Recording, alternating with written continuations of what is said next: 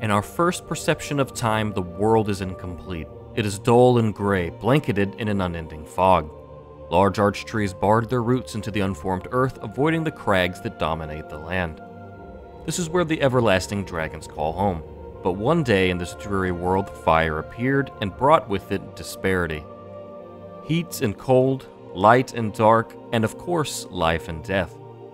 From this dark, the humanoids came, and within this flame they found the souls of lords. 3 powerful souls were claimed by the Witch of Izalith, Nito, the first of the dead, and Lord Gwyn. A 4th unique soul, the Dark Soul, was found by the progenitor of mankind, the furtive pygmy, so easily forgotten. Through the strength bestowed by these Lord Souls, Lord Gwyn and the others challenged the ancient dragons. Though their power was substantial, the ancient dragons were a resilient foe, so Gwyn petitioned the pygmies to help in their war. Through the power of their Dark Soul, the pygmies' weapons and armor were forged in darkness, in the abyss, where humanity and/or the Dark Soul draws its strength. In seeing this, fearing the seemingly endless strength, Lord Gwyn cast a seal of fire upon their weapons and armor to contain it. The pygmies would be mostly used for cannon fodder in this war and would receive no recognition for their deeds. Another way for Gwyn to deflect his fear of the dark, and so begins Lord Gwyn's manipulation of humanity. The war being waged was fought fiercely by both sides, but the fighting would prove more and more difficult for Lord Gwyn and his armies with each passing battle. For every dragon slain, they lost 70 of their own. Gwyn's luck, however, would soon turn when Seath the Pale Drake turned on his own kind and revealed to Gwyn the secret of ancient dragons' immortality, their stone scales, and that their weakness to lightning would peel apart these scales. So Lord Gwyn took on the mantle of the Lord of Sunlight, and he and his knights conjured mighty bolts of lightning to hurl at the dragons. It wouldn't be long until the gods had become victorious, and the ancient dragons were no more. This is the start of the Age of Fire, a golden age created by Gwyn upon the dragon's defeat. In this age, most life would begin to flourish. The gods were thriving, they erected grand civilizations, Gwyn created the beautiful Anor Londo, the city of the gods, and things were relatively good. Gwyn granted Seath the Scaleless a piece of his own Lord Soul, bestowed a dukedom upon him, and constructed the grand archives in which Seath would retire and begin his research into immortality. But as we know, all good things must come to an end, and fire cannot burn forever. And soon the flame that illuminated Gwyn's Age of Fire began to fade, and the world teetered on the precipice of an age of darkness. Gwyn feared this dark, now more than ever, and recognized it for what it was. In this age, humanity would flourish, and the pygmies would reign as gods over them, for their soul is made of that very dark. In fear of this impending dark, the gods were desperate for a means to stave it off. The first solution came from the Witch of Izalith and her Daughters of Chaos. Using a soul, they attempted to recreate the first flame. Somewhere along the line of playing creator, or perhaps just not being powerful enough, something went wrong, and they instead created an unwieldy fire, the Flame of Chaos. For all their worth, the witch and her daughters worked hard to keep the flame under control. During this, one of the witch's daughters, Quilana, fled from her duties and from her family. She would return in the far future to feign ablution and pretend to seek answers, but to what end, we do not know. It's hard to determine exactly how long the witch and her daughters were able to contain this flame, but chaos, however, is true to its nature and could not be held at bay forever. Eventually, the would-be restorers of fire were engulfed by their flame of chaos, and with that, all of Izalith.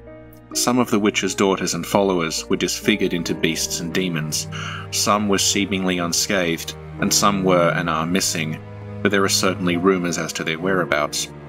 As for the witch herself, it's hard to say. Some believe that she herself became the bed of chaos, the only thing left behind in the wake of the cataclysm, and from it, demons were birthed. Some believe that the witch was completely consumed by the flame, and that her powerful soul was only the catalyst responsible for creating the bed of chaos, and some believe she simply disappeared. The truth of the matter, though, is that we'll never know. But the dark was still looming over Gwyn and the gods, and their options were dwindling. More concerned about himself and his own kind, Lord Gwyn conceived a plan to manipulate the pygmies further. To the pygmy lords he granted great crowns and bestowed to them a grand city at the world's end, the Ringed City. In return for the human lords to sit within those walls and keep the Dark Soul there, as at this point Gwyn had convinced the masses that the Dark Soul spelled trouble. Gwyn also relinquished his youngest daughter to the Dark, though he promised to return for her when the time was right. The Ringed City was used as a containment of sorts, to banish the Dark Soul to the end of the world and keep it cut off. Perhaps Gwyn thought this would be enough to save them, and in some way, I suppose it did.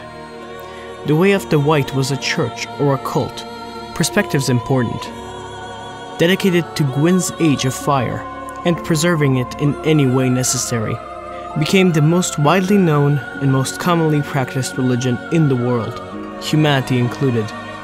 So in Gwyn's deception, even humanity fell in line with Gwyn's lies. Perhaps it was that they never sought their own power, or perhaps they didn't know.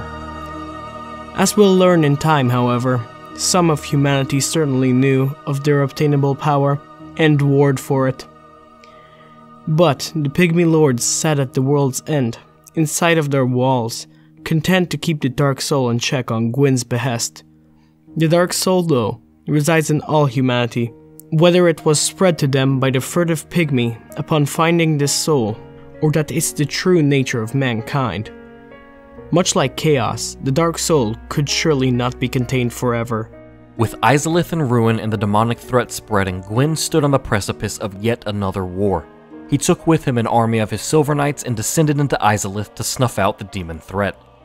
We can't know for sure how long this war lasted, or how long the demons existed before Gwyn took the war to them, but there are traces of demonic civilizations and a hierarchy among them, as they had a king and a prince.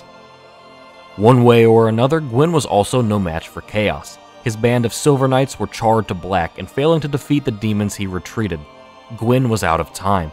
The Age of Dark had dawned and his fire had burned out. Gwyn knew now the drastic lengths he would have to go to, but he first had the foresight to split pieces of his powerful soul among those he trusted, as well as a piece of it went to the four kings of New Londo, but we'll come back to that later. Gwyn commanded his people to shepherd humanity, and with no other choice, he took off with his remaining knights to the kiln of the First Flame. It was here that Gwyn sacrificed himself to preserve his Age of Fire. Using his body as the kindling, he ignited himself to reignite the First Flame and to bring back the Age of Fire. In doing so, he placed the same seal of fire he had previously placed upon the abyss-forged weapons and armor of humanity upon the Dark Soul itself, afflicting the undead curse upon humanity. Humans were branded with the Dark Sign, an accursed symbol that marked them as undead. Cursed to never die, reborn after death time and time again. With each death, they lost more and more of their humanity until none remained and they would go hollow. Losing their minds, losing themselves, losing every bit of humanity except for life itself. The Age of Fire is restored, but Gwyn, having become the First Lord of Cinder, is nothing but a hollowed husk of the powerful god that he once was. He stays at the kiln, sitting in defense of the First Flame as his eternal duty. The Way of White recognizes the threat that the undead pose, and upon Gwyn's command to shepherd humanity, they lead great undead hunts, corralling those hallowing into asylums. There, the undying men and women would await the end of the world. Of course, not all undead would share this fate. Here, we turn our eyes towards two primordial serpents, starting with the one called Kaf. Not much is known about these toothy serpents, but as their name suggests, they've been around for quite a while. Soon, we'll learn we have to take everything they say with a grain of salt. Kath makes his way to the city of Ulasil, known for its ancient and golden sorceries. Far beneath the city was the tomb of the primeval man, Manus. Kath was the serpent advocate for the dark. He didn't believe in Gwyn's Age of Fire and was in search of the one chosen to be the Dark Lord, the one who will usher in the true Age of Dark. Kath convinced the people of Ulasil to awaken the primeval man, but in doing so they drove Manus to madness. His humanity snapped, and he went wild as he endlessly sought his precious pendant, likely the last tie to who he truly was or whom he loved. As for what the pendant contained, we may never know, but it is said of humanity that the will feels envy, or perhaps love, and despite the inevitably trite and tragic ending, the will sees no alternative and is driven madly towards its target. And so Manus became the beastly father of the Abyss. The Abyss began spawning off of Manus himself, and quickly threatened to swallow all of Oolacile, and eventually the world. As the fall of Oolacile begins, and its citizens are tainted by the Abyss into disfigured creatures, Manus kidnaps Dusk, the princess of Oolacile, and drags her into the Abyss. Koth then makes his way to New Londo, where the four kings who were granted a piece of Gwyn's powerful soul ruled. Koth played a role in their fall to dark when he dangled the power of Life Drain before them. He incited the Covenant known as the Dark Wraiths, which consisted of the Knights of the Four Kings. He granted these knights the art of Life Drain, which allowed them to sap the humanity from other humans in order to preserve their own. The Four Kings and their Dark Wraiths were intended to play a role in following the Dark Lord and ushering in the Age of Dark, an age of man. The Dark Wraiths could invade the worlds of other humans to pillage their humanity, and because of this were often referred to as the enemy of man, although, as with most things in Dark Souls, that notion is completely subjective. And so, we see the Abyss spring up in New Londo as well, as its kings and their people willingly embrace the dark. It is what it is. This is where we meet Knight Artorias, one of the four Knights of Gwyn. Knight Artorias made it his mission to battle back against the Abyss at every turn, and was known for annihilating Dark Wraiths throughout his quest. However, the Abyss in New Londo was different than in Oolacile. While the Abyss itself was the same, in Oolacile it was spawning from Manus, but in New Londo it was simply just there. There wasn't any conventional way to prevent the Abyss in New Londo from tainting its way to the rest of the world. So, 3 sealers sealed the city and flooded it with water. This was their only perceived way to contain the Abyss here, though it was an agonizing decision. Countless lives were lost, the robust culture of a city erased. The victims of this flood would go on to roam the city's ruins as ghosts. Knight Artorias then set off to Oolacile with his wolf companion, Sif. Artorias, having made a covenant with the beasts of the Abyss, wore a ring that symbolized this, and allowed Artorias to freely traverse the endless dark. So, he and Sif descended into the Abyss to slay Manus and halt the spread of it. But a hero such as Artorias has nary a murmur of dark, and would thus become corrupted by it. Before losing his mind to the Abyss, he used his great shield to place an aura around his companion Sif to keep the wolf safe. Thus, the hero Artorias falls to dark and is nothing more than the creatures he hunted. But time is indeed a convoluted and confusing thing in Dark Souls, and things get a little interesting here. In the future, the world sings the songs of praise for Artorias the Abyss Walker, the hero who defeated Manus and put an end to the Abyss's threat. Only, that isn't what happened at all. But we'll have to circle back to this at a later point. Back at Anor Londo, the great city of the gods, Guinevere, the eldest daughter of Gwyn, and the other gods flee from the city. Lord Gwyn is gone, and the Abyss is sprouting up all over Lordran, and eventually the flame will fade again. So they fled.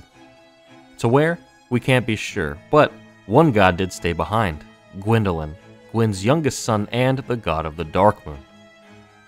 Gwyndolin was a master of illusions, and though the sun had set on Anor Londo and it was in a bleak and depressing state, he used his illusions to restore the once great city. He brought back the shining sun, the sentinels to guard, and even placed an illusion of his sister Guinevere within the city. All seemed well in Anor Londo again, and so the Age of Fire continued. For how long this time, we still can't be sure. We fast forward to the flame fading once again, as we knew it would, and the world back on that same precipice facing an Age of Dark. The story leads us to the Northern Undead Asylum. Here, locked within a cell, we find a lonely and all but hollowed human marked with the dark sign, the Chosen Undead. Through a hole in the roof, an unnamed Knight of Astora drops the Chosen Undead the key to their cell. Escaping this dreary cell, they wander through the asylum in search of escape, until they run into the same knight that dropped the key, sitting amidst a pile of rubble. This Knight of Astora reveals the ancient legend of the Chosen Undead. Thou who art undead art chosen, and that one day an undead will be chosen to make pilgrimage to the land of the Lords Lordran. and when thou ringeth the bell of awakening, the fate of the undead thou shalt know. Luckily, this gravely wounded knight of Astora freed from their cell the very undead that this prophecy speaks of. The chosen undead continues to search for an exit, only to find it guarded by the Asylum demon. After defeating this demon, they receive a key to the large door leading out of the Asylum, only to find there isn't anywhere to go, as the Asylum is isolated in the middle of nowhere. Before being able to scan their surroundings, a giant crow swoops in and ushers the chosen undead to Firelink Shrine, a focal point in their journey. It is at Firelink Shrine that the chosen undead meets a firekeeper, a woman slated with the duty of tending to bonfires across Lordran. Each firekeeper is a corporeal manifestation of her bonfire, and is a draw for the humanity offered to her, and thus her soul is gnawed at by infinite humanity. The bonfire offers an undead a place of repose. There they can burn pieces of humanity to regain their own.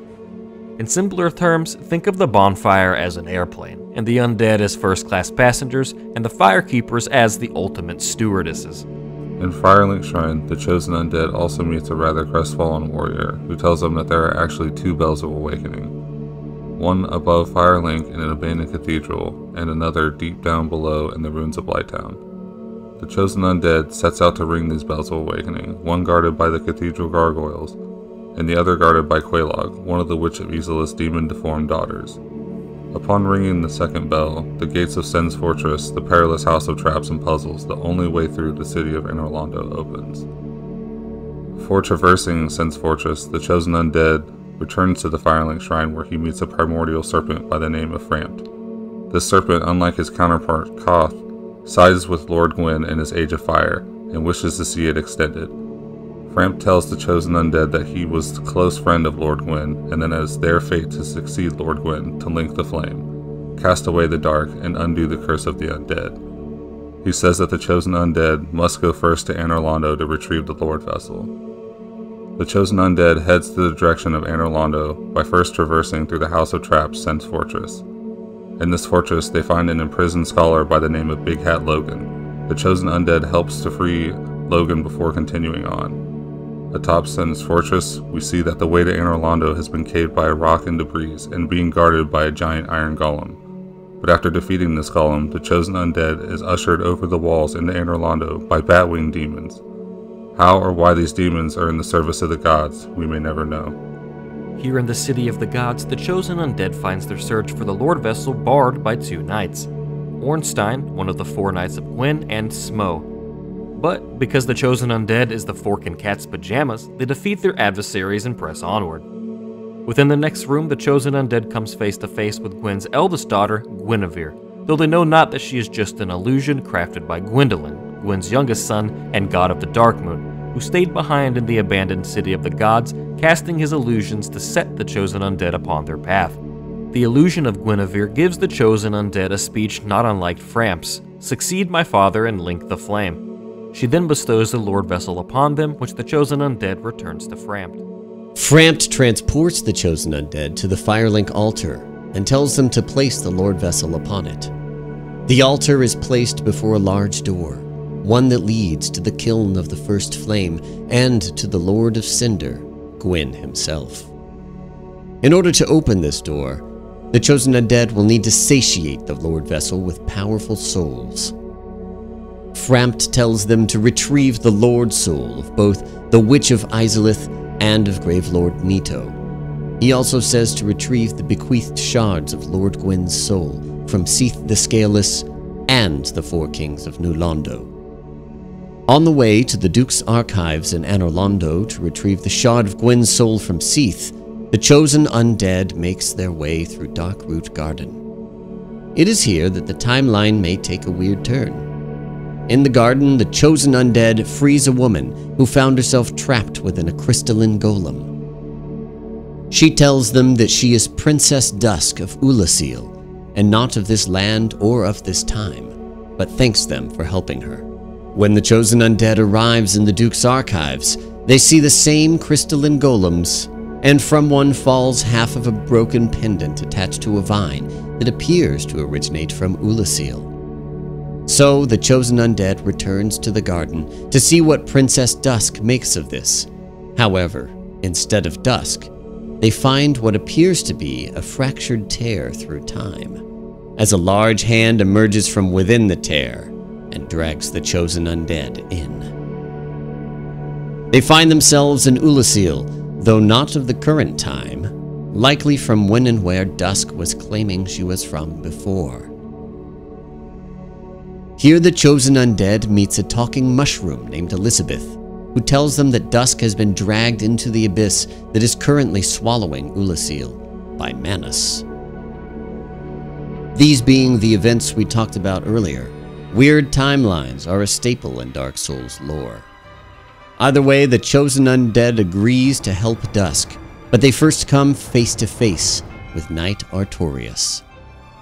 Though this is the Artorias that fell corrupted to the dark of the abyss and can't tell friend from foe as he attacks the chosen undead.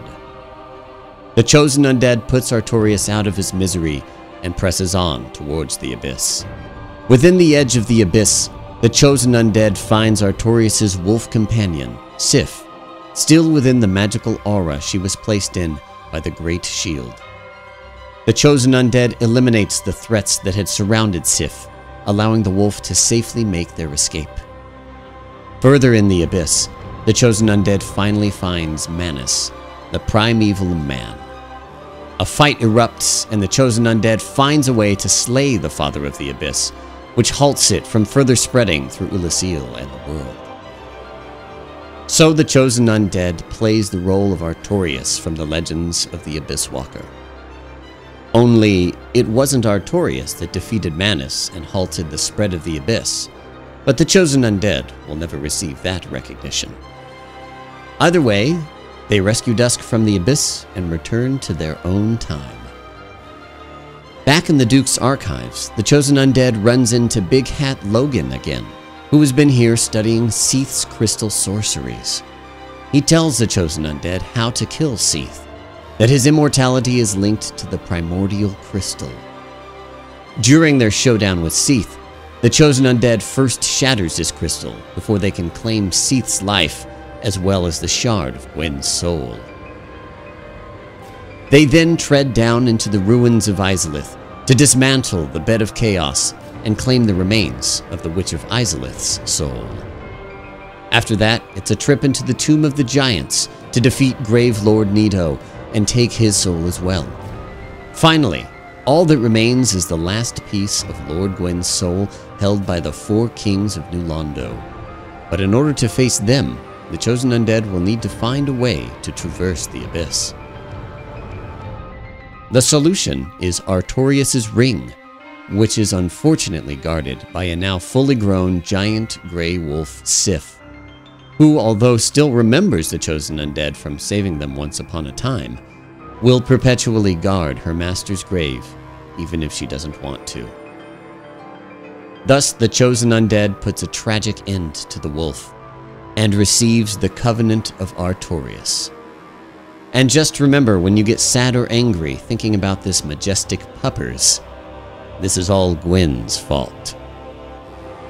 With Artorias' ring, the chosen undead is able to enter the abyss and claim the piece of Gwyn's soul from the 4 kings. They then return to the Firelink altar to place the souls within the Lord Vessel and open the way to the kiln.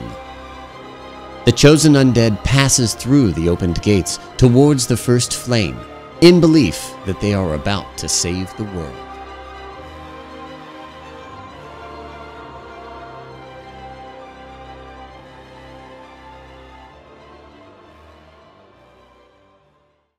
There at the kiln, Gwyn sits before the first flame, still but the hollowed husk of the lord he once was, but powerful nonetheless. Here the two do battle.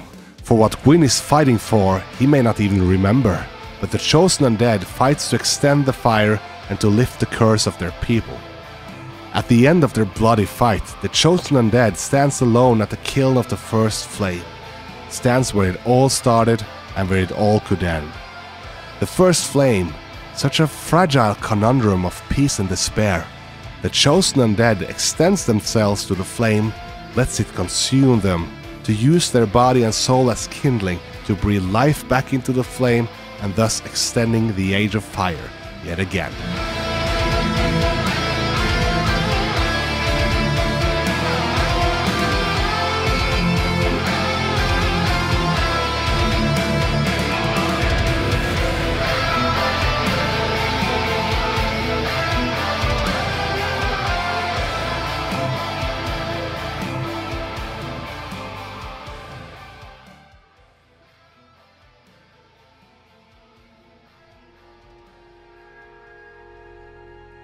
Many kingdoms rose and fell on this tract of earth. Mine was by no means the first. Anything that has a beginning also has an end. No flame, however brilliant, does not one day splutter and fade. This land is a land of cycles. Countless asshats have attempted to erect kingdoms in this region, only to fail miserably, proving, without a doubt, that they are useless trash, just like your waifu. Now, listen carefully, skeleton. A while ago, a hairy lad known as Manus, Daddy of the Abyss, went and died in a 1v1 PvP duel. Upon this scrub's demise, the darkness within him fragmented and scattered. These fragments of the primordial Papa would manifest into beings of manipulation, creatures of the dark. These children of Manus would go on to shape the essence of the kingdoms they helped to create, as well as destroy. The bastard kids of Manus attached themselves to lords, powerful men that would go on to conquer these lands. They formed great townships that would prosper for but a moment, before being swallowed by the cycle once again. Many monarchs have come and gone. One drowned in poison, another succumbed to flame. Still another slumbers in the realm of ice. Not one of them stood here, as you do now. Unfortunately, the kingdoms of these monarchs would always become corrupt and fall into ruin, much like my bowels on Taco Tuesday. Here are but a few examples of such a downfall. Shulva, the Sanctum City, home of the slumbering dragon, was invaded by the Drakeblood Knights. They disturbed the dragon and unleashed a big stink upon the kingdom. Broom Tower was abandoned by its father, the Iron King, when he went out for cigarettes and never returned. Falling into ruin, the tower came under the control of Nadalia, Bride of Ash. And Ilium Lois, once a prosperous kingdom, was consumed by a terrible winter after the Ivory King failed to return from a conquest into the basement. Alsana, the Silent Oracle, created the unyielding frost to safeguard against the churning chaos that had claimed the king. The deep chronology of these fallen kingdoms struggles to manifest in the history of this land. One figure, however, managed to rise above the obscurity of time, and through his accomplishments, cemented his reign in history, the Iron King. Once a troglodyte like yourself, the Iron King was visited by an elite otaku, only known as Sir Lon. With the assistance of this katana-wielding badass, the king led a conquest into the land of Ven, expending most of his wealth in the process. Triumphant yet drained, the king uncovered the Scorching Iron Scepter, an iron-producing miracle. The king proceeded to create a great metal fortress within the old region of Alkin. This keep, whose walls were clad with only the strongest iron, was appropriately deemed the Iron Keep. His tower now obsolete, the king abdicated the region in favor of his new home. Prosperity would not follow, as the undead degenerates would soon descend upon the land. The Iron King corralled the hoodlums in the huntsman's copse, in an attempt to stave off the curse's influence, subjecting them to gruesome and inhumane conditions. With his realm on the decline, the Iron King turned to experimentation. He sought power, and wanted to recreate the golems of legend. It was probably then that his longtime friend and advisor, Sir Weeaboo, abandoned the king, fearing he had gone too far. Unperturbed, the Iron King continued his research. With the assistance of some dude named Igil, the king created the Smelter Demon, an obscenely powerful automaton.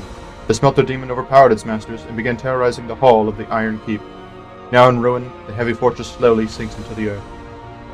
There's good iron in these parts. An old king even used it to build a castle. But the thing was too heavy. It slowly sank into the ground. Fire spouted from the earth, and the place turned into this. At least, that's what I'm told. What a bad story, eh? The story of Drangleic is very much the story of its monarch, as if the two were linked together by fate. Not much is known about where he came from or what he found when he arrived in this land that had seen countless kingdoms rise and fall before him, but when Vendrick managed to obtain the strength of the old four ancient ones, he quickly rose to power. With his faithful knights, Velstad and Raimi, and his older brother Aldia, he became the undisputed ruler of Drangleic, and under the leadership of monarch and scholar, Drangleic finally flourished. As it was with the kingdoms before it, Drangleic was visited by a fragment of Manus named Nashandra. Just like her sisters, Nashandra managed to win the king's favor and ear, and with this new queen at court, things began to change. Aldia, who had been given lordship by his brother, became obsessed with his research and barely ever left his solitary keep. Meanwhile, the new queen urged Vendrick to travel across the ocean and lay waste to the giants inhabiting it. A misguided mistake that he would eventually commit. Vendrick brought war to the giants across the sea and returned with an unnamed prize. In his own words, I subdued the giants and claimed their strength so that I might step closer to fire. With the strength of the giants, golems were created and used to construct Drangleic Castle, where Vendrick and Nashandra resided. Their victory was short-lived, however, when the surviving giants mounted a counterattack on Drangleic. Motivated by revenge or to reclaim what Vendrick stole, they rampaged through the lands, leaving chaos and ruins in their wake. In a war that lasted for generations, the giants laid siege to Drangleic, until an unnamed combatant killed the giant lord and the survivors were forced to retreat. Drangleic won the war against the giants, but paid dearly for it. While Drangleic was still recovering, Vendrick and his now queen Nashandra heard reports of a curse of undeath spreading throughout the land. Vendrick tasked the Flexile Sentry to bring the afflicted to the Lost Bastille and hired assassins from the Order of Shadow Knights to slay Hollows while Aldia worked on a cure. Their efforts were in vain, and the curse ran rampant through Drangleic. The brothers eventually grew apart in the fight against the curse, and Aldia was banished to his mansion that would later become known as Aldia's Keep. The undead curse continued until even Vendrick was afflicted. Through his research and being afflicted by the curse himself, he saw the world more clearly and realized Nashandra's true nature. Taking his loyal knight Vilstat, Vendrick made his last preparations and left Drangleic Castle for the undead crypt, where he eventually hollowed. Now the king withers underground and his kingdom with him. Much like the kingdoms before it, Drangleic fell victim to the things that lurk below. The chaos, the darkness, and the great souls of old. Sometime after the war with the giants in Drangleic, an undead from a faraway land south of the kingdom is suffering from the effects of the undead curse. We see them losing their memory, and in an attempt to halt the degradation, they find their way to the lodgings of an old woman, who we later find out is an old firekeeper. Upon seeing our fallen state, the old woman spins us a tale of a land far to the north, an old kingdom called Drangleic.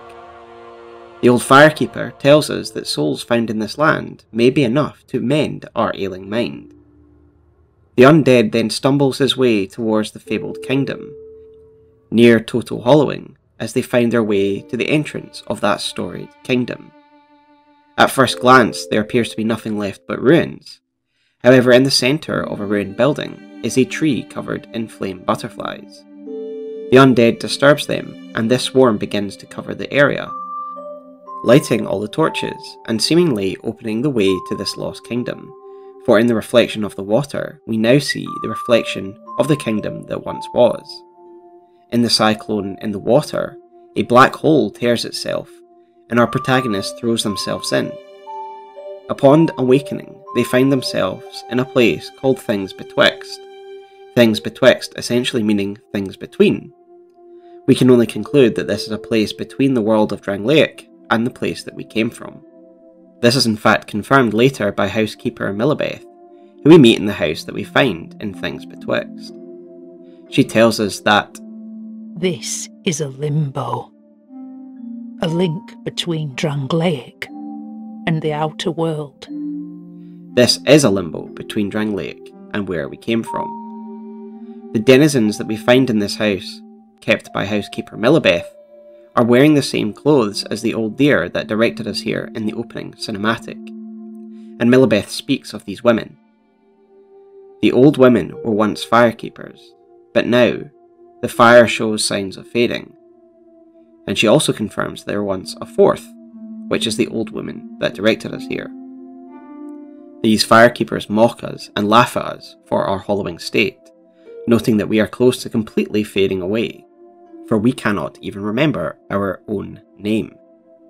Yet they help us restore our memory by passing us a human effigy. They claim this is an effigy of us, i.e. it is an object that is supposed to look or remind us of ourselves.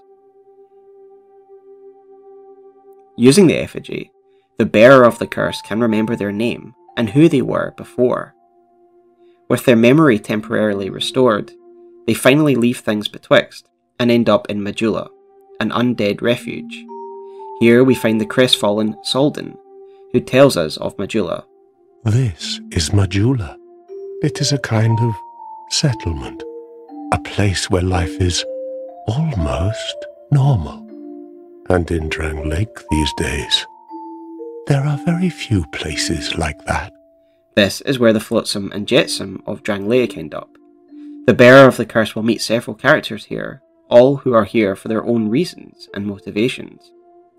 It is here that we first meet the Emerald Herald, who will act as our guide here, for she directs us to the way we can overcome the curse, and it is she who names us Bearer of the Curse, a moniker that describes our burden and will stay with us the entire journey. She says, Bearer of the Curse, you will never meet the king with a soul so frail and pallid. Seek those whose names are unutterable, the four endowed with immense souls. Their souls will serve as beacons. Once you have found them, return here to me, so that hope will not fade away. The Herald tells us that to overcome our curse, the curse of the undead, we must seek powerful souls and then meet the king of Drangleic, Vendrick. Specifically, she tells us that we are to seek the four old beings with unutterable names and powerful souls. The Herald also directs us to that tiny thing inside the ruins, an ancient being that can impart wisdom. This being is the cat that we know to be Sweet Shalcor, whose true nature eludes us. However, she does impart wisdom on the four great beings who we are to track down and gain power from. She says, Are you going to see the old ones? Those four who have grown so incredibly ancient.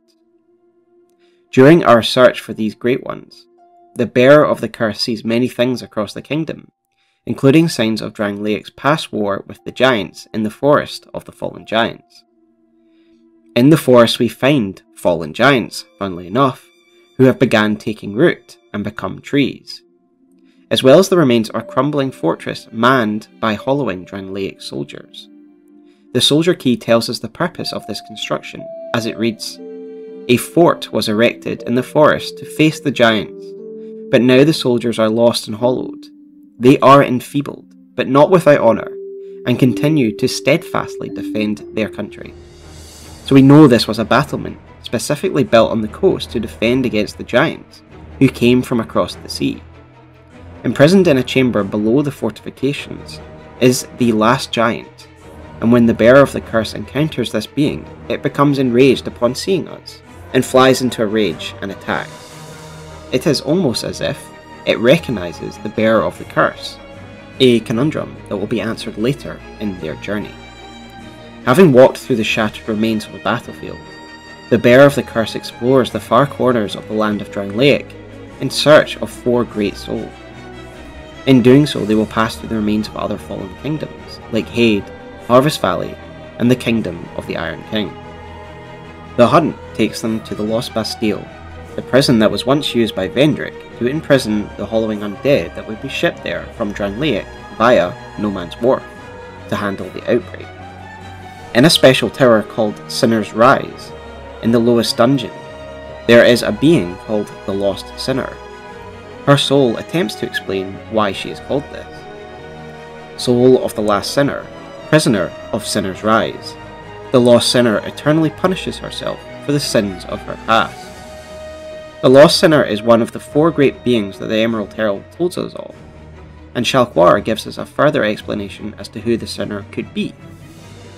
They created a towering Bastille to contain them, but in the end it did no good. The Lost Sinner lives deep within the Bastille, the Fool, trying to light the first flame. There is one being who we know tried to recreate the first flame, yet it doesn't explicitly mention anyone by name. However, on New Game Plus, the Lost Sinner also drops the Old Witch Soul, and she seems to be infected or controlled by a Chaos bug. The implication being is that the being before us owns an ancient soul of a witch, which has been recycled into a new being, an old witch who once tried to recreate the first flame. The search for the four great souls also takes the bearer of the curse into the very depths of the land. Through the well that's in the centre of Majula lies the gutter, a place where a squalid settlement has taken place, a place that is described by the forgotten key item as all manner of terrible things have been cast into the gutter in Majula, forming a settlement of filth and chaos. So we take the path of the discarded down into the depths of a shantytown for those forgotten by the world, and then beyond into the Black Gulch, where the bearer of the curse finds the Rotten, another bearer of a mighty and ancient soul. The Rotten has created a sanctuary for the lost things found in the Black Gulch and the gutter, for its soul reads, "Soul of the Rotten, who writhes deep within the gutter. The Rotten embraces all in his sanctuary for all things unwanted or tossed away. His embrace may not be an embrace to be desired, given that his body is made up of those who have been lost and embraced by him, a writhing collection of the lost. If this being is destroyed in New Game Plus, it also drops an additional soul, a soul called Old Dead One Soul. This is again a reminder that this being holds a soul that is extremely ancient and has probably seen many cycles and reincarnations. There was once an ancient being who was considered first of the dead, but the connections are for the player to make, if any. The next ancient soul awaits in the fallen kingdom of the Old Iron King, of which we have already discussed previously in this series. The bearer of the curse comes to the sunken iron fortress and faces down the Old Iron King himself, who has been transformed into a hideous demon-like being, formed of pure magma. His soul tells us that he fell and was possessed by the things that lurk below. Given this is a canon series, we cannot readily speculate as to what these things that come from below are, but we can assume that his being possessed is why he is so monstrously transformed. Once again in New Game Plus, it drops an ancient soul known as Old King Soul. The game does not definitively name who this Old King is, but this soul can be traded for the item Blinding Bolt, which reads as follows. Crafted in ancient times by the God of Sun, but later forbidden by that same deity. Was it to protect the world from hatred or sorrow? We once knew a God of Sun who once wielded lightning bolts, and this god was also a king. All we know for sure is that an ancient king's soul inhabits the same vessel as the Old Iron King. The final of the four great souls required to meet the king is found in Brightstone Seldora, a mining community that was once run by Duke Seldora, as per the Brightstone Cove Key, which reads as follows. The eccentric Lord Seldora, known for his fascination with spiders, built a town and a personal fortune by mining Brightstone. One day the town was overrun by spiders, but Lord Seldora only stood by and watched, eerily contented. That is indeed the state we find the town in, covered in spiders, and an army camp posted at the entrance to contain the fallen town. What is the cause of this outbreak? In the depths of the mine, hanging from the corpse of an everlasting dragon, is the being known as Duke's Dear Freya, a monstrous two-headed spider, who seems to be the broodmother for the rest of the spiders found here. Upon the defeat of this colossal beast, we don't get notice of a great soul being embraced, unlike the others, but instead, we get it when we interact with a soul on the ground that is beneath the dragon's corpse. Clues as to what this could mean comes from Freya's soul, as the soul reads as follows. Soul of the Duke's Dear Freya, the Writhing Rune's Keeper. The Writhing Rune is an ancient thing whose shadow remains cast over the land. It first took possession of a solitary insect, but grew its power, feasting on the wealth of twisted souls found in the land. There are two separate entities talked about here, an insect, which is the Duke's Dear Freya, and the Writhing Rune. It seems that this Writhing Rune was the one that took possession of a spider, the Duke's Dear Freya, and grew it to the size it is now. But who is this Writhing Rune that is being kept by this giant insect? Well, Sweet Shalcor can also give us a hint as to who this might be. Oh, it's like that awful traitor long ago.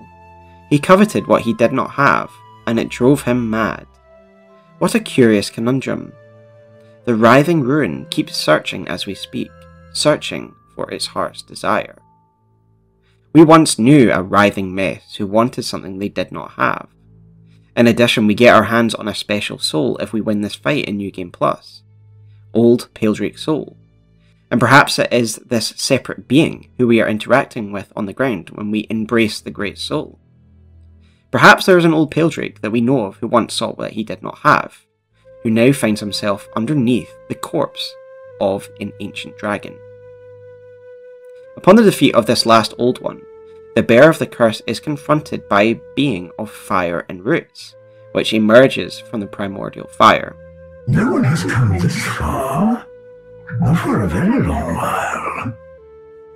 Young Horaud, do you wish to shed this curse? We will later come to learn that this is Aldea, brother of Vendrick and scholar of the First Sin.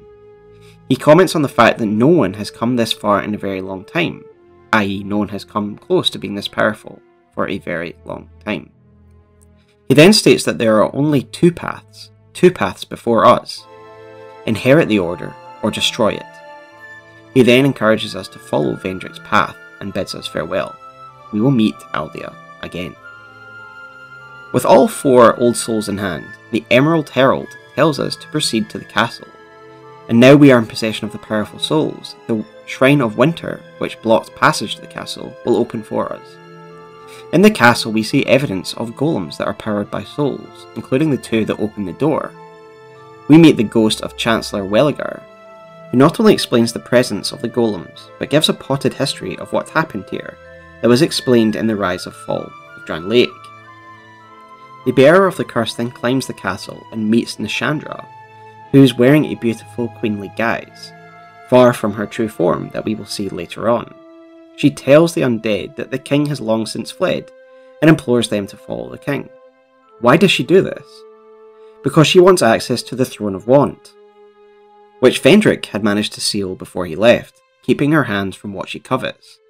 To access it, she will need the king's ring, and who better to retrieve it for her than the bearer of 4 powerful souls? For the king did not leave himself unprotected. The menacing-looking glass knight protects the king's passage, and the bearer of the curse must slay this beast before being able to follow Vendrick. The undead then enters a region called the Shrine of Armana. In this shrine area, the protagonist discovers a mixture of different cultures and remnants of religion. For example, we find there are several Melifinito here, whose purpose seems to be to sing to bring comfort to the dead and the dark. Yet further into the Shrine of Amana is a far more sinister being, the hideous Demon of Song, whose soul description reads, "When this demon developed a taste for human flesh, it was contained within the Shrine of Amana, but the line of priestesses who long looked after the shrine and appeased the creature have died off." The shrine not only confines the dead, but also this hideous beast, which unfortunately forms another obstacle to the king. And so we slay the beast and make our way to the undead crypt, where we finally find the king and his men. Standing between us and him, however, is the mighty Velstad, the royal Aegis, the great defender of the king in the crypt. He and Raimi were once the right and left arms of the king, but when Raimi turned traitor, Velstad was the only loyal man that the king had left. Velstad and his soul have become bathed in the dark of the crypt, and so during the undead's battle with him, he unleashes the power of the dark upon us. When Velstad finally falls, we can finally have audience with the king. However, Vendrick is no more. He is simply a hollow who has dropped his equipment and clothing, as he endlessly circles the chamber with no aim in sight. However, we can rescue the king's ring, the key to the king's door that seal the Throne of Mont and Aldea's manor. The door in the basement of the castle opens, and we can enter the chamber of the Throne of Mont, but we cannot reach it. We need more understanding. So, the bearer of the curse uses the king's ring to access Aldea's manor. We had discussed Aldea and his works in the Rise and Fall of Drangleic, yet even what we see here firsthand is pretty shocking. The remnants of Aldea's research into breaking the cycles and dragons. Passing through the manor, we find ourselves in the Dragon Eyrie, where Aldea's experiments seem to roam free, with members of the Path of Dragon even coming here to worship the dragon kin that flies around the Eyrie. As we make our way through this shrine to the dragons, we are once again interrupted by Aldea. This will be the third time that Aldea has interrupted us, including once in the Undead Crypt. Once again he poses questions to us. They all have the same question. What is the point in carrying on the cycle? Whether you choose dark or whether you choose light? This is an important question to Aldea, one which we will answer later on. At the top of the area we discover the fruits of Aldea's experimentation, a fake ancient dragon. This recreated dragon is made from a giant, as per the giant soul that it drops, and the corpses that we see in Aldea's manor, and the soul of an ancient dragon description found in Brightstone Seldora. For the soul of the corpse found in Brightstone Seldora reads as follows: Soul of a great ancient dragon that stands magnificently deep within the shrine. That shrine being the dragon shrine found in Dragon's Eyrie. Despite being a human-engineered dragon, it still has some power, and it gives us the Ashen Mist Heart, an ability that allows us to peer through the mists of time by travelling into the past through memories of others. With the power of this ancient dragon, we return to the Forest of the Fallen Giant, where we peer into the memories of the giants who fell here. Through this we witness the siege of Drangleic while it happened, and the collapse of the fort and the collapse of the kingdom. Eventually, after trolling through the memories of several giants, we travel back in time to a battle where the Lord of Giants himself is waging war on the battlements. Looking at the shape and size of this giant lord, he looks to be physically the same as the last giant. Furthermore, the soul of the last giant says, the Lord of Giants who had brought wrack and ruin to the entire kingdom was said to have been felled by an unknown warrior. His beaten and broken remains were then dragged beneath the stronghold, where he was sealed away. The last giant is the lord that was defeated that day, and the bearer of the curse is the unknown warrior who felled him after travelling back in time using the Ashen Mist Heart. After the defeat of the lord, we earn the giant's kinship. Without speculating, and simply put, this allows us to manipulate the golems that we found in the Throne of Wands. We proceed to the throne and face down its protectors, the Watcher and the Defender. With the throne's defences finally down, Nishandra now chooses to reveal her true self and close in on her prize. She is here for the throne herself, and she has used us to clear the way. The items that we can make from Nishandra's soul tells us that she was once a Shard of Manus, who was defeated in the Abyss. For example, the Scythe of Want that can be created from her soul reads as follows: a scythe born from the soul of Nishandra.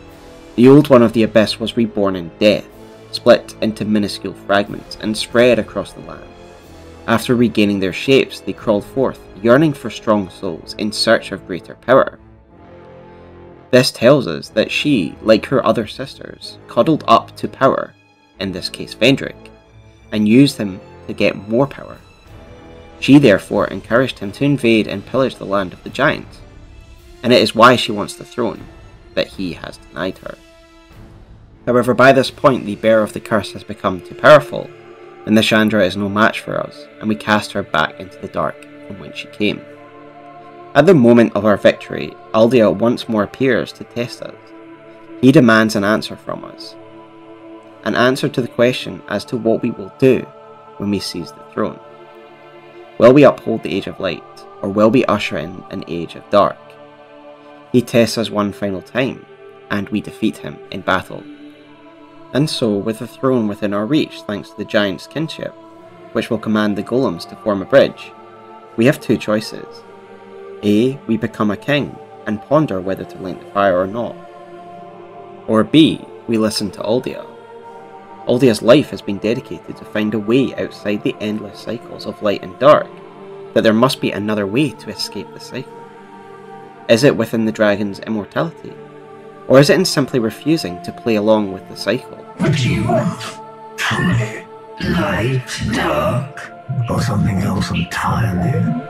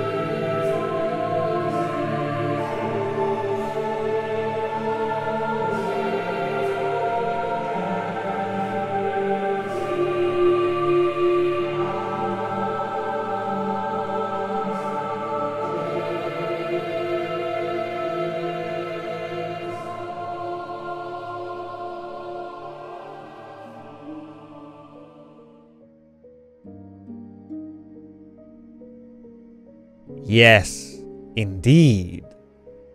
As the legend of the flame continues to seduce hero after stupid hero, the world is reborn countless times. But each time as the flame illuminates the world anew, more scars are revealed from the withdrawing shadows. With each new cycle, the world grows just a little more twisted and just a little more pale. Towards the end of each era, the flame draws its strength from the accursed, like a cancer sustaining itself on the humanity of those it pretends to serve. But the story is always the same. Some well-meaning dullard comes along and sacrifices themselves to relight the flame, and puts the undead curse on hold. That dullard is then hailed as a Lord of Cinder, if he is strong enough to survive the process intact.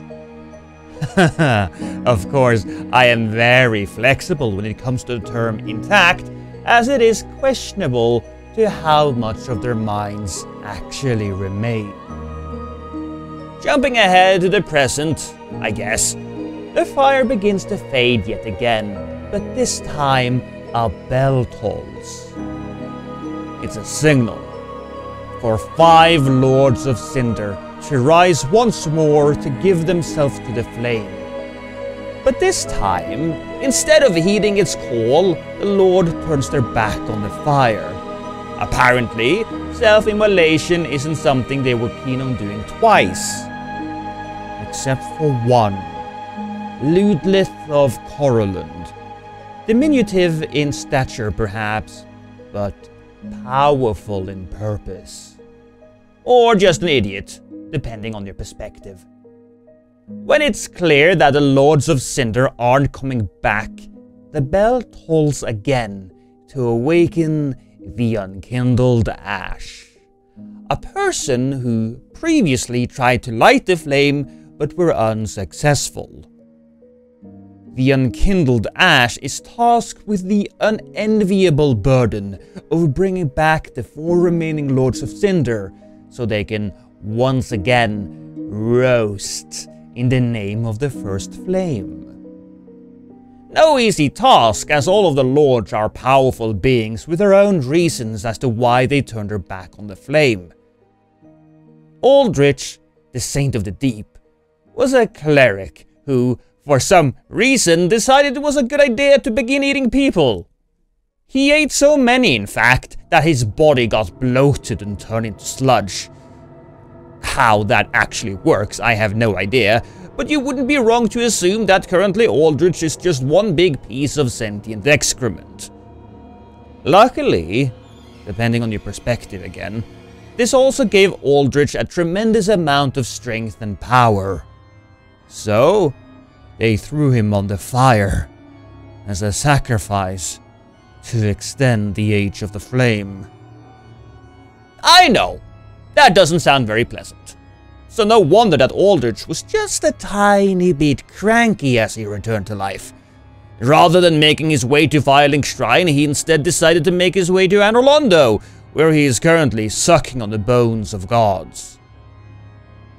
Then we have Yorm the Giant, known as the reclusive lord of the profane capital. A capable warrior, a giant in every sense of the word, or as I like to say, a reverse Ludlith. Yorm had the displeasure of dealing with not only one flame-related issue, but 2. The linking of the first flame and the curbing of what was known as the profane flame. As Yorm linked the fire, something went horribly wrong, and his home was engulfed by a fire, melting the flesh of the bones of the people he had once sworn to protect.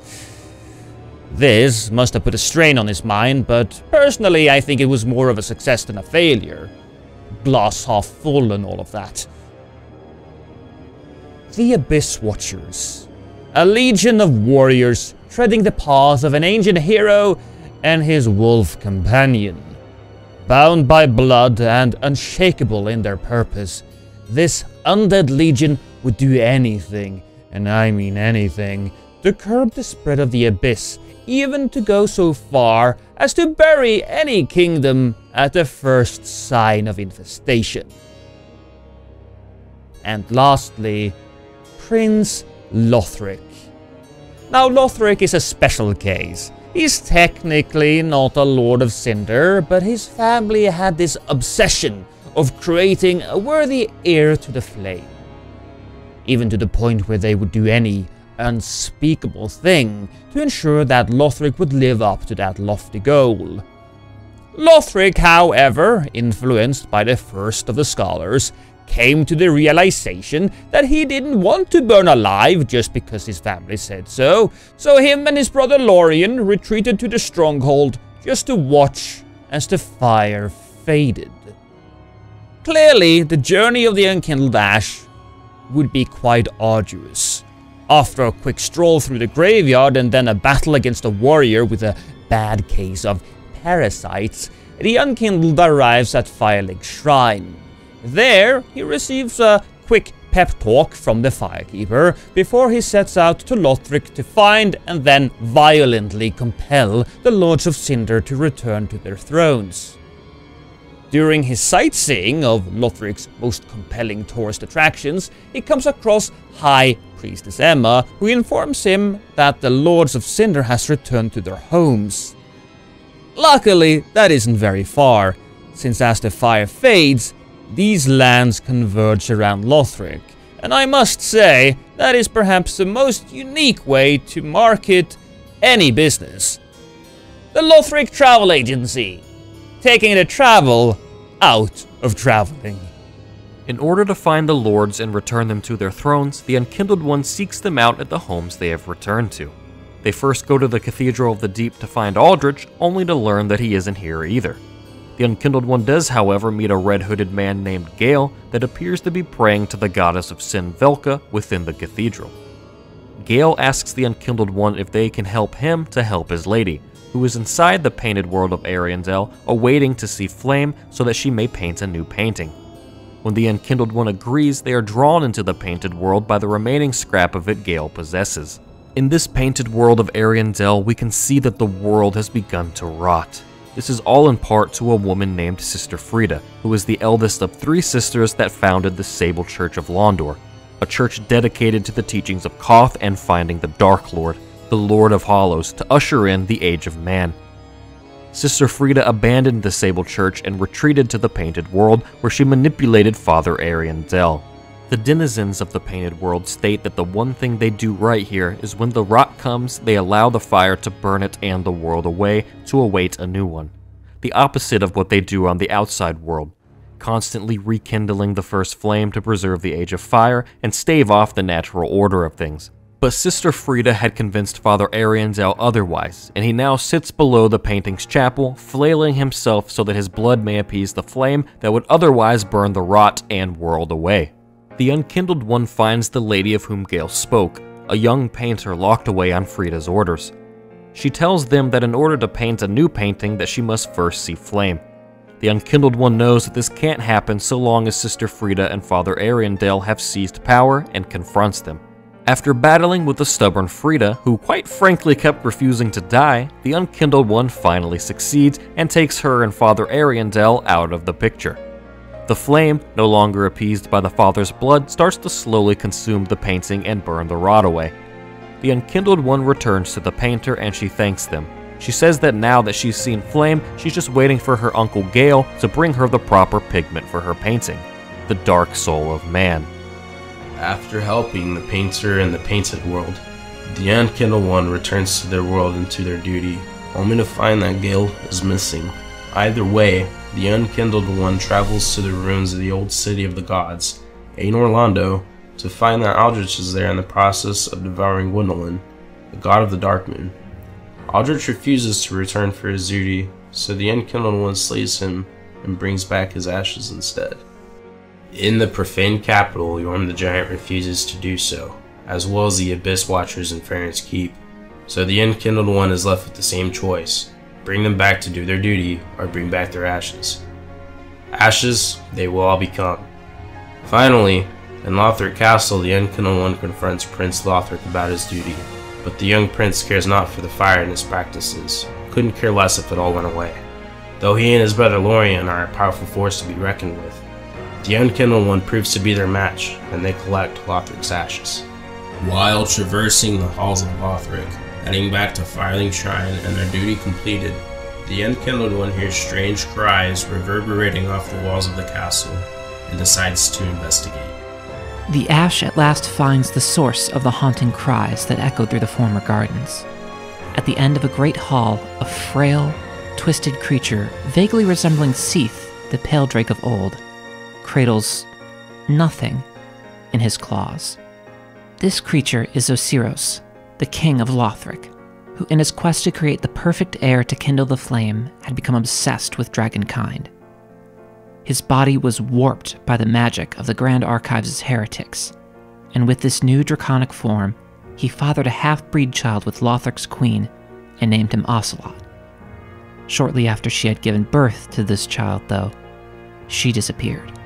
Now, at the end of this age of fire, Osiros is huddled in what remains of his castle. He's lost his eyesight, his human body, his queen, and by the look of his empty hands, quite possibly the air he demented himself to create. In his delusion, he lashes out at the ash, all the while making desperate pleas to his child to come out of hiding, assuring him that there is nothing to fear, for he is the child of dragons. As the fight rages on, something seems to break within him. He screams Ocelot's name, holds the hand that seemed to cradle the unseen child aloft, and slams it into the floor. It is unclear if this is the end of the half-breed heir, as the baby's cries are still heard echoing throughout the crumbling hall, until Osiros himself falls silent. The ash succeeds where countless assassins had failed before. Osiros had lost much before their encounter, but now he had lost what remained of his unraveling mind, and ultimately, his life. What lies beyond the fallen king's final resting place is, for lack of better words, confounding. A corridor of dead serpent men and a Drakeblood knight give way to a darkened, eerily familiar path. This is the path to the Cemetery of Ash from the beginning of the journey, but is now known as the Untended Graves. From the outset, it is unclear if this realm is a view into the past, a vision of the future, or an intersection of similar realms as time and space become progressively more convoluted in the ending days of an Age of Fire. It's a realm almost exactly like where the Ash awoke some time ago, except it is shrouded in perpetual darkness. A familiar grave, not unlike the one the Ash itself rose from, is surrounded by Corvians, and is open and empty save for a ring, a treasure enshrined to this place by Lothric's now departed queen to serve the Unkindled One who finds it well, whenever or wherever they may be.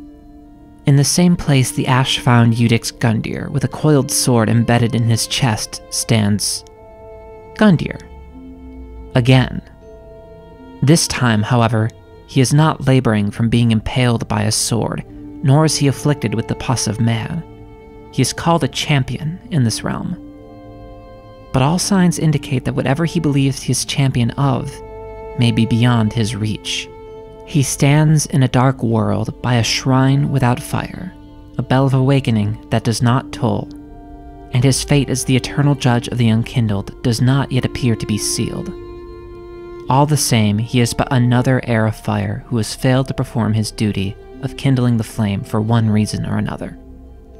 As with all other heirs, he meets his end at the hand of the Unkindled Ash. The path beyond Gundyr's arena is eerily similar to that which the Ash traversed after being judged at the start of this quest, but is now teeming with black knights that patrol its many twisting walkways instead of idle undead. Beyond them lies the final bit of this mirror realm similarities, a Firelink shrine where the central flame has long since gone out and cannot be relit. In this dark and alternate version of Firelink Shrine, the Unkindled One stumbles upon a very peculiar discovery. the eyes of the first Firekeeper. Once collected and brought back to their own Firekeeper in their Firelink shrine, the Firekeeper explains to the Unkindled One that it is forbidden for Firekeepers to have eyes, and that these eyes will reveal frightful images of betrayal, a world without fire.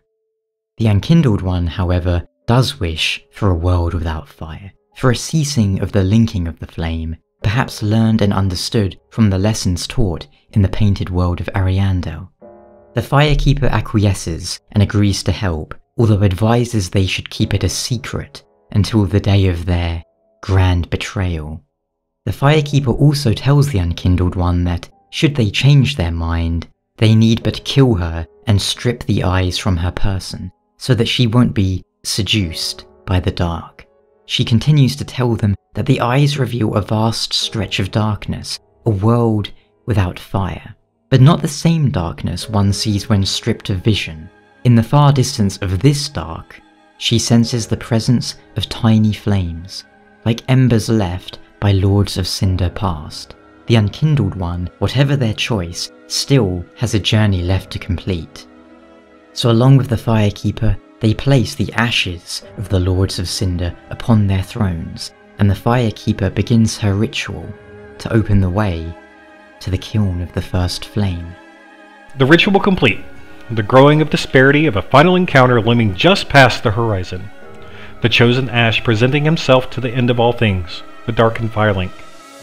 The sudden flash-fried corpses standing about, but curious is the chosen Ash that another bonfire twinkles in his sight, igniting the flame, and thus he is given to an ulterior end.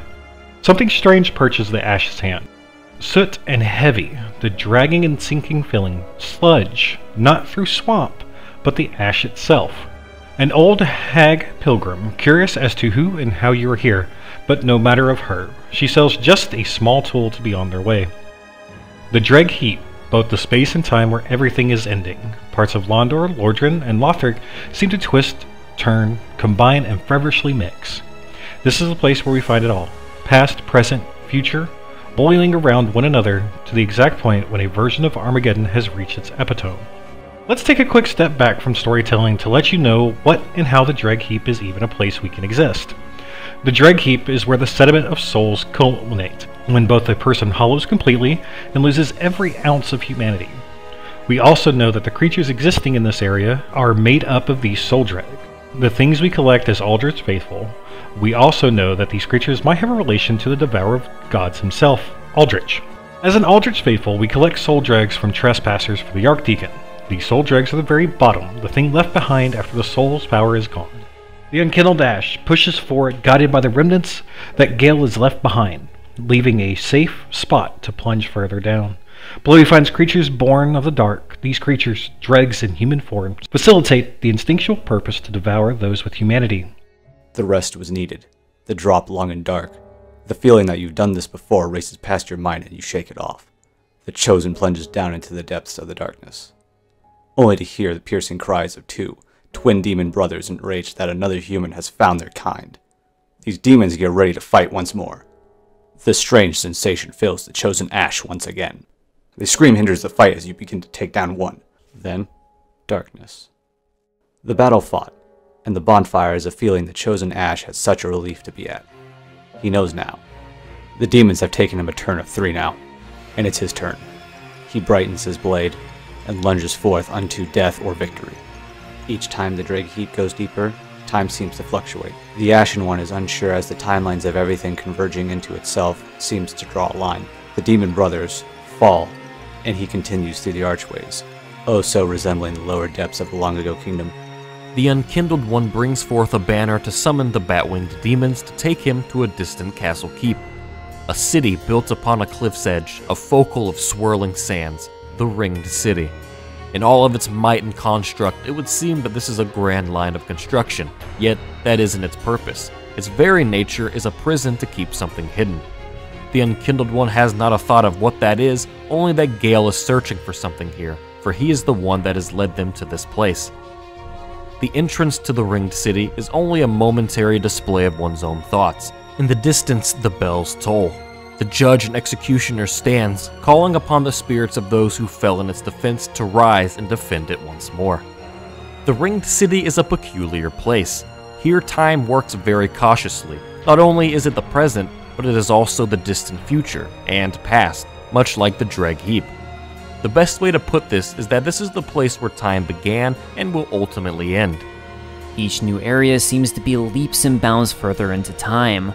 With each passing step, the deep and the abyssal creatures seem not afraid but hungry, and the judges and ring knights act as patrol. The Ashen One would find more of the area containing sunken churches and locusts that seemed to come from the sludge as if it was a home to them. Then, we hear it. The deafening cry. The wind from beating wings. The ear-shattering roar of a grand ancient dragon, Midir. Before the future fall, before the first relinking of the flame existed a war. A grand war against the ancient dragon spanned many years, till one day a traitor amongst the dragons came to become a fearful self-proclaimed god, and offered to end the war in his favor, the fall of the ancient dragons. This dragon, Seath, was granted a dukedom and was given free reign over the libraries, and thus began the experiments to give birth to another life. The first half-breed, taken, feared by the power of Life Hunt. The next, given shape, a failure, but useful, given to the court became a valiant warrior. Shira, the woman who became a friend of Midir, daughter of the Duke. The one who entered the dark room with a renegade pygmy impaled upon her halberd, another who reached the end. Friend of Midir, the dragon presented by the Duke to Lord Gwyn in the form of an egg. Midir, a mighty ancient dragon, one of the last, given a task to fight the abyss as the perfected guard. Midir did its job faithfully for ages on end, had a single friend who he cherished, and became corrupted even at the end of the world. His friend was known as Shira, the last line of the spear of the church to protect Gwyn's youngest daughter, Filianor. But here at the end of the world, not even mighty Midir could resist the dark forever, and he fell corrupted to it. Shira, the daughter of the Duke, beseeches the Unkindled One to remove the dragon from its misery, to end it. This tells the Ash everything they need to know. Nothing is there to hold it back. Nothing can truly stop the abyss, stop the dark from swallowing everything. Midir's job is done, and the Unkindled One charges forth, determined to rid the dragon of its eternal duty. What are we? Little embers clinging to life? Not because we exist to lay the foundation of an old era, but as we lead to a new dawn, a new era? That's what it feels like as the Unkindled One continues their journey. They reach for the doors of the Church of Filianor, the last bastion of the Ringed City. As they enter, they're confronted by another judge, telling them to go away, to leave this place or be damned. The Unkindled One refuses and slays him before raising upon the steps leading to the final chamber. In this chamber, the Ash looks upon a woman, looking as if she hasn't moved in millennia. Filianor, the youngest daughter of Gwyn, guardian of the end upon her throne of death. She is crying tears of darkness as she doesn't wake. The Unkindled One ponders a moment and sees the egg laying, resting, broken in her arms, embracing this dark-centered, rotting construct. Reaching towards her, the Unkindled One touches the egg and it breaks. Filianor shifts slightly as the illusion is broken. A white light envelops them both, blinding the Unkindled One, almost as if a rush of time overlaps everything. As the light fades away, the Ashen One stands before the broken egg and a dead Filianor. Her job and her mission succeeded and failed at the same time. The end has come. The illusion shattered and the Ringed City disappeared. The barren wastes of both sand and wind are all that is left. Barely a kingdom remains to peak above the desert. Filianor is a tale of sorrow. She was given to the Ringed City as its warden. She held upon an egg that locked away the pygmy lords at their thrones. She was ordered and given away to fulfill this task, daughter of Gwyn, sitting upon her throne of death to damn those who Gwyn truly feared. Here, in the now ruined tower of Filianor at the world's end, The Unkindled One steps outside to see this vast desert of dilapidated kingdoms converged into the sand. The Unkindled One sees the shrill corpse of one of the pygmy lords barely clinging to life as they drag themselves through the sand, crying out to Filianor for help, in fear of the Red Hood, who wants to devour their dark soul. The Unkindled One presses on in the direction from which the pygmy lord was fleeing, until they arrive at the ruined throne room of the pygmy lords. It's there that they see Gale, hunched over a corpse of one of the lords, devouring its dark soul. Gale has become this tainted creature, thirsting only for the dark soul, and perhaps power as well. He turns to the Unkindled One and demands that they hand over their dark soul to him for his lady's painting. The Unkindled One knows that Gale must be stopped, and that he can go no further. So here we have the greatest and maybe the most tragic standoff at the end of the world, where two undead fight over a sliver of dark, while the fate of the world hangs in the balance. The Unkindled One has grown immeasurably strong by this point, and eventually you overcome Gale and destroy him, taking from him the very blood of the Dark Soul. Some say that Gale only lusted for power and thus stole this blood from the Pygmy Lords, but some believe that he knew the blood of these Pygmy Lords had long dried up, and that he devoured them in order to sort of digest the blood into a pigment, knowing that only the Unkindled One would be powerful enough to defeat him, and eventually bring that blood back to the painter. Though, you can't really say for sure. I'd say most people prefer to believe the latter, as it paints the tale of a hero in this bleak world. The Unkindled One returns to the painted world to find it almost fully consumed by the flame. We give the painter the pigment of the Dark Soul, and she begins to paint. A new world. A cold, dark, and very gentle place. A world painted from the very soul of humanity itself. A bright beacon of light in an otherwise hopeless world. At the kiln of the first flame, the Unkindled One defeats the soul of Cinder, an amalgamation and guardian of the first flame, made up of those who had once linked the fire. They then summon the Firekeeper, and she takes the first flame from its mantle, and together they watch as darkness, a true darkness, descends upon the world. Yet, just as she mentioned earlier, she could see tiny flames dancing in the distance, embers of Lords of Cinder past. Not unlike the manner in which the tiny embers sparked into the first flame. Not unlike the very fire that Lord Gwyn and the others found their strength within. Perhaps left to them in the same manner, by Lords of Cinder past.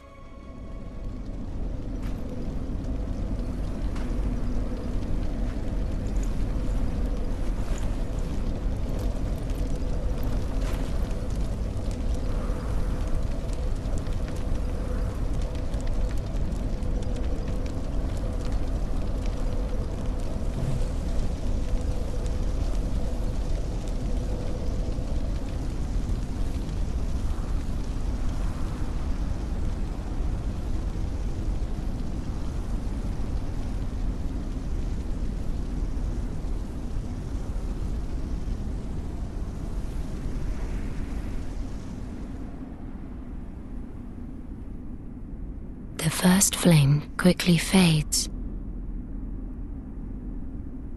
Darkness will shortly settle.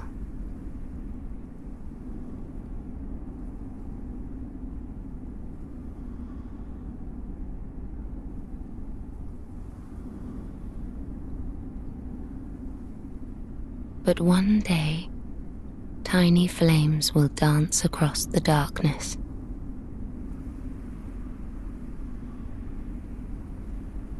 Like embers linked by lords past.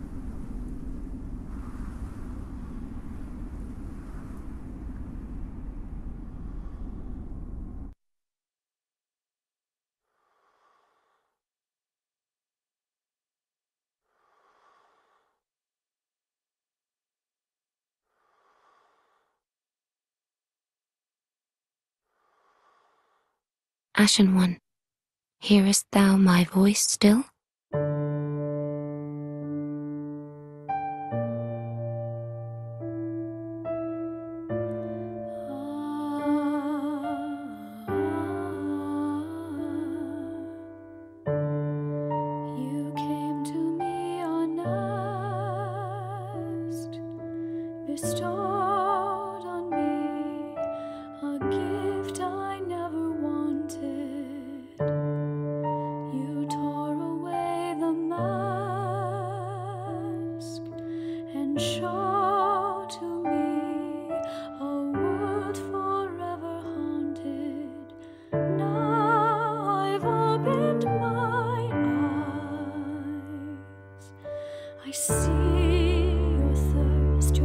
century.